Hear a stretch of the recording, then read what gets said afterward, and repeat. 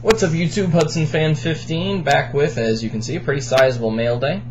First off, we were out and about and eating at a place that the wife found on Groupon, and happened to get in a conversation with the guy at the counter who noticed my Hatebreed hat, and unbeknownst to me, there was a musician in the room. And he came up and he introduced himself and he gave me a couple of these CDs.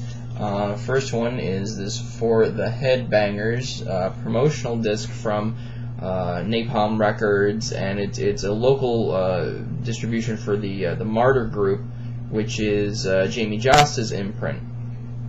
And so on it is bands you've heard of: Agnostic Front, Josta, Cold Chamber, Cavalier Conspiracy, Soilwork, and then you start getting into some more oddball things. If you're from the Northeast, you're probably familiar with Dead by Wednesday. And he is on as part of a group, and he is on this album in the group Fear the Masses, which is this other dealio right here. So this is their Rise album, and he gave me a copy of that as well. So I'll probably listen to that in the car this weekend. Listen to this one over the last week or so in increments, back and forth to work, and some good stuff. So if you would so choose, Fear the Masses for your musical listening pleasure. On to some cardboard. As I've said a number of times, I get more bonus extra cards with MMA stuff than anybody else. And with this next card, there's all these, like, he used them as padding, so they're all basically in kind of crap condition. Random, commons, maybe some guys you might have heard of. And then right in the one in the worst condition is actually a 1995 Upper Deck Derek Jeter Star rookie card, but it is beat to crap. PSA would probably laugh at this thing if somebody sent it to him, so that'll go to somebody eventually. But so the card actually that he was using all those other cards to pad is another one of these 2014 Topps UFC Champions Uriah Faber Ruby Parallels. This one is 7 of 8. So I know I've got at least one other, and the platinum version of that card, but saw it and picked it up. Another 2-card Faber lot includes this 2013 Bloodlines auto and a 2013 Bloodlines Mini Relic Ruby, little octagon shaped guy there, and that is 1 of 8. I like how they put the set names, big bold letters on the back of the mem cards anyway. Do well to do that with more of the products. And the final MMA pickup, a direct from Topps via eBay, Topps Vault Blank Back 1 of 1, 2015 product here, Cowboy Donald Cerrone. He will now finally take a little bit of a break, hopefully get himself 100% healthy, and before getting his title shot against Rafael Dos Anjos, after beating up John the Bull Makdessi, who broke his jaw with a head kick and did it with a broken rib, so which he apparently knew going into the fight that he had. So Cowboy Donald Cerrone, uno de uno. Moving on to Colts pickups, got the PSA graded, and you'll see a little bit more, actually BGS graded, but you got the graded Fever here. 2014 Contenders, Reggie Wayne base card, graded PSA 10. Got that for under $4 shipped, can't beat it. 2-card lot here from 2014 Panini Black Gold, it's the base cards. Sort of a silhouette kind of deal, out of 199 Andrew Luck, and out of 99 also silhouette base card. I don't even know. I don't know that he had a 199 version, but Johnny Unitas. If you want to look at some great Panini Black Gold breaks, Ricky Rosso is your man. He's pulled some insane stuff out of that product. 2014 Topps 5-star on-card, I guess base variant auto of Reggie Wayne. Boy, this guy likes the sign-on card, because his signature looks completely different when he's got to smush it down on those stickers. Definitely a good job there. And the final Colts pickup. This card was up.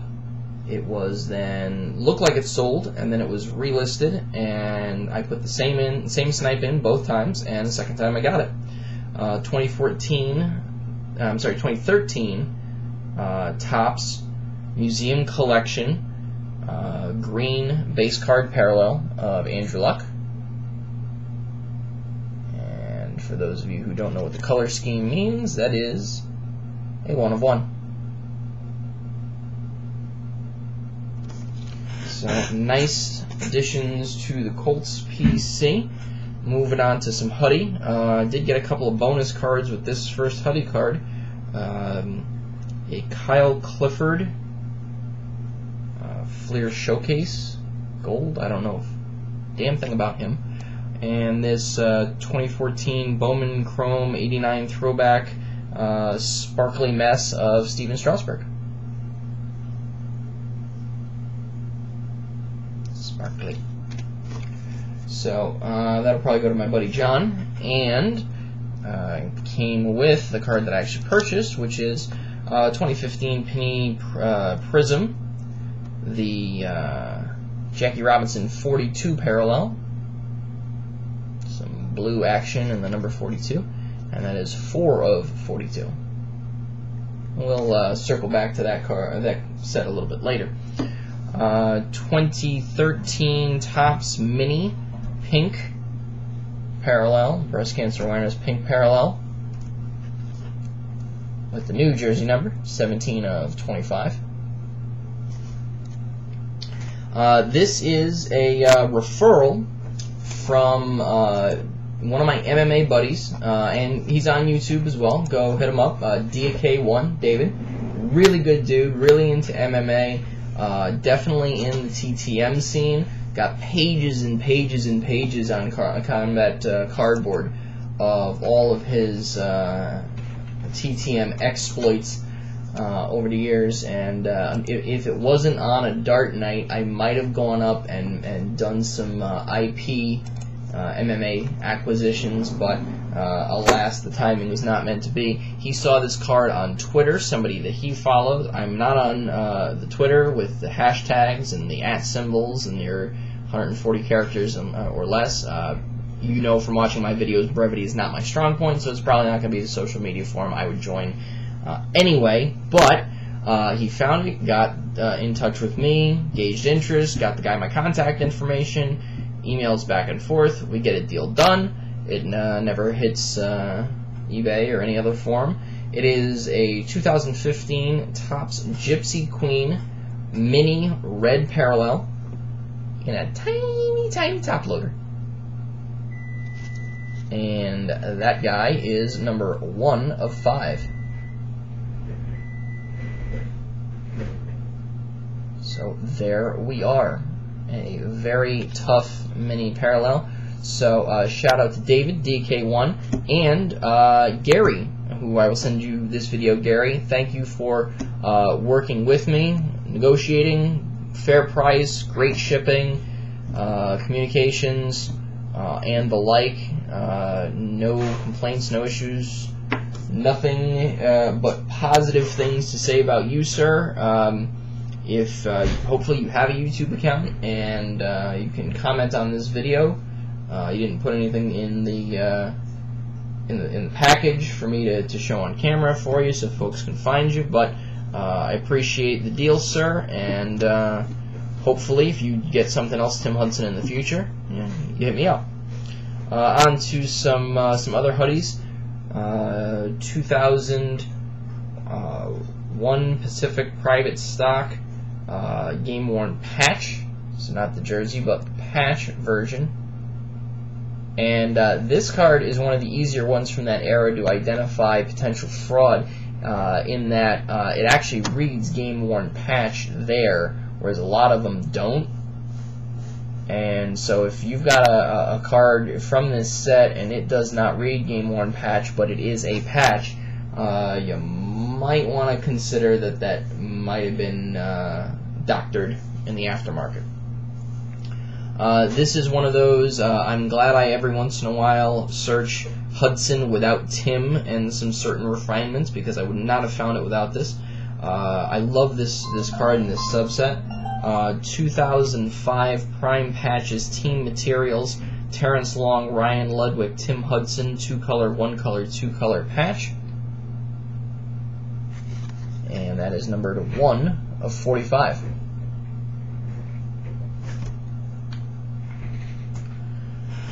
Another one from the mid-2000s, 2002, certified Fabric of the Game, one of the rare Prime parallels, 11 out of 15 with jersey number cutout.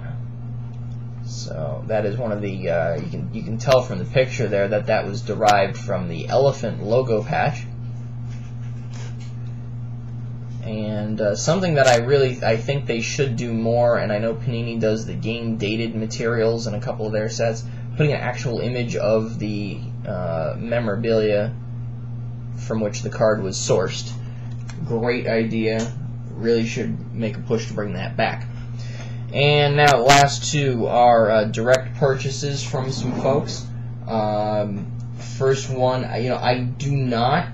They're kind of related. So I was looking for any possible channel to find this last card, and in doing so, I started going through a lot of the eBays, obviously, the COMCs, Sports Card Direct, Beckett Marketplace, and I started branching out through Beckett forums. Briefly searched SCF, and I was going to try to involve somebody who's more active on SCF. And then I go on a blowout, and so I'm searching Hudson, Tim Hudson, and I come across this listing from this guy who on eBay and COMC, Jonathan goes by Count of Paris, but on blowout, Jonathan goes by COEFOR. And Jonathan is active duty military. He this all went down over Memorial Day weekend, so I'm sitting there chuckling to myself, thinking, what better way to honor our nation's veterans than to give them money for stuff? So we worked out a deal, and then he added on to the post with other stuff, and finally, and so after that post, which had another card, I finally just said, let me know what all you have of his, and we'll figure it out from there. And immediately, we were very close with pricing. We got it done. There is one card that was in the deal that I'm not going to show because the person who's going to get it didn't want to have the surprise ruined, but ended up buying this whole group of cards from him. Some different colored refractors from 2014 Bowman Chrome, blue to 250. Two of these bubbly shimmer to 99, 54 and 97. Of 99, and a gold number 6 of 50. SPX Winning Materials Trios, Jason Giambi, Barry Zito, and Tim Hudson. Little mini napkins. And one of Huddy's first autographs, and on card, this is a 2000 Skybox Autographics on card. And then the two cards that were actually posted, again, at different intervals, and we worked out terms for them. Both BGS graded, and interesting cards to choose to get graded. 2012 Bowman Chrome Orange Refractor BGS 9, centering 9, edges 8.5, corners 9, surface 9.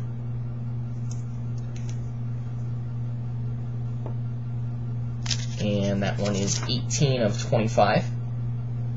And I'm sure I have that card, but obviously not BGS graded. And then I'm going to do a slideroo here. And this one is a 2013 Topps Tribute on-card autograph. This is the base autograph. BGS 9 with a 10 auto subgrade, subs of centering 9, edges 9.5, corners 9, surface 9.5. So half. I believe the criteria would be half grade off of a 9.5 gem mint. This was not one of the uncirculated years. So, and that is 28 of 99. So, Jonathan, I appreciate it, sir. Great job with negotiations, providing tracking. I did not initially realize that you were active and on the base, and then we had to factor in the military PO lag time with their updating and connecting with the U.S. Postal Service and all. So, pardon my ignorance there. Again, thank you for your service, and keep me in mind for any future hoodies. I'm also going to send this video to you, sir. So if you are on Blowout, go ahead and hit him up. He's got a very nice thread. I sent a couple of people a link to that thread. A lot of nice graded Braves and vintage. Or if you're not active on the forums, hit him up on eBay or COMC as Count of Paris. So link to his Blowout page will be in the description box, and you can network from there. Finally, so the card that I was looking to get very nondescriptly popped up on eBay, and I hit up the seller, and we ended up in an email conversation, and we very quickly kind of gauged what the market was going to be for it, and worked out a deal that was mutually beneficial for both of us. John, so I had a Jonathan and now John. He goes by cardstunes, so both plural, cardstunes. He has some other very nice 2015 Panini baseball products up, along with a very nice commemorative Hank Aaron bat and an actual PSA authenticated Lawrence Timmons game-worn full jersey, which is an excellent piece. And he is Timmons is a hell of a player for the Steelers, just thorn in the side of the Colts every time they played each other. But John breaks and enjoys collecting a lot of Panini stuff. He actually has the 2015 Donruss Panini Master Set. Base, SPs, inserts, the works. So if you are so inclined that you're interested in, or if there's anything specific from that set, I'm not sure how into breaking it up he would be, but if you're interested in such a thing, it is available now. So he doesn't have it listed, but hit him up for it. And he's looking for some rare Panini baseball products. We both agree that even without the license, that Panini makes some great value products. And for example, the hobby box of this stuff with 2 autos and I imagine a bunch of color, MSRP, you're paying about $60 on the open market, and it's a fun break. So without further ado, as I'm sure you were enticed by the title, might be able to guess what this is. I did check Beckett. This is the only, so it is a true one of one in every sense of the word. It is the only Panini made Tim Hudson 1 of 1, and it is the 2015 Panini Prism Black Finite 1 of 1. So when I learned he was going to be in the set, I was obviously very excited. He was in one of the preview galleries, and I understood the matrix of the set and the parallels and variations and whatnot, and this was the target card to get. So there it is. There is a version of this card, the Jeter Parallel to 2, just like any other.